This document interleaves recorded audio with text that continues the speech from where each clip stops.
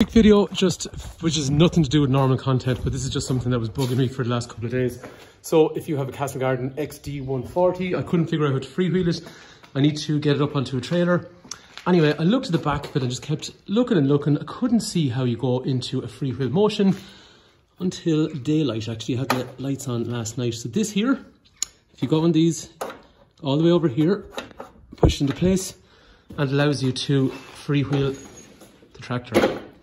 If it's out of that area, which is over here, then once you go to push it, it's in the gear and the hydrostatic is engaged, which means you can't move it. So basically, if you want to freewheel one of these, it's right down here. Anyway, hopefully that video is useful, because if there's one idiot, there's got to be another one. Okay.